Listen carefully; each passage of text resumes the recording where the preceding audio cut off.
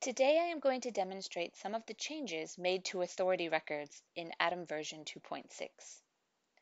First of all, when searching for authority records, you can select Advanced Search options to search for records by relationship or related authority records. You can fill in both fields or only one to get a search result. If I search for a relationship only and select Is the parent of, I get these results. If I investigate Marge Simpson closer, I can view all of her relationships and related entities that she is the parent of. Note that this returns the authority record of the person who is the parent, not the person who is the child.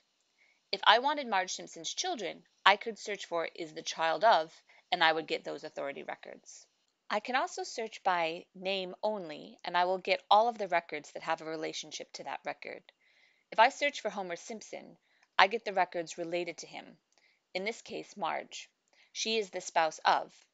If I click on Homer Simpson's name and view his record, I can see that right now she is his only relationship. If I go into Edit, I can go to the Relationships area and add a new relationship.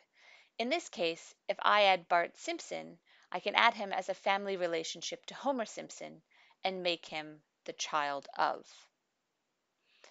If I save that and then go ahead and run the search again looking for related entities to Homer Simpson, I'll see that both Marge and Bart appear.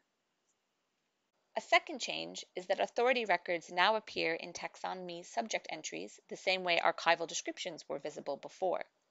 For example, if I click on the access point education for Maggie Simpson, I am taken to the taxonomy entry for the subject education.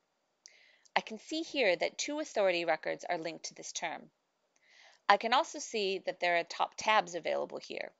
One of those is for related archival descriptions, and the other one is now for authority records. You can see this subject term has 32 related archival descriptions. Lastly, CSV import for authority records has been streamlined and updated. In previous versions, you were able to use separate CSVs to upload aliases to an authority record. As you can now see, this has been deprecated and now can be done from one authority record CSV template. Previously, the relationship CSV import could only be used to create relationships at the same time that new data was being imported via the primary authority record template. Now in 2.6, this can be done on its own at any time. This example uses the CSV import to add relationships to existing authority records. As you can see, the CSV is adding Maggie and Bart as children of Homer Simpson. For more information on any of these features, as well as links to the relevant documentation and templates, please see the AtoM version 2.6 release notes. Thank you.